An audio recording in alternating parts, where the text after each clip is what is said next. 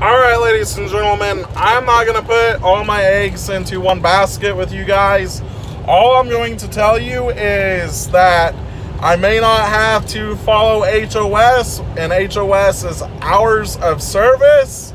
So for about the next possible 24 to 48 hours, I may not have to follow HOS. I don't know yet.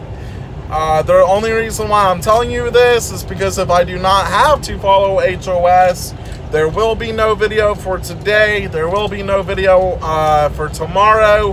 The videos for each individual day will come out later.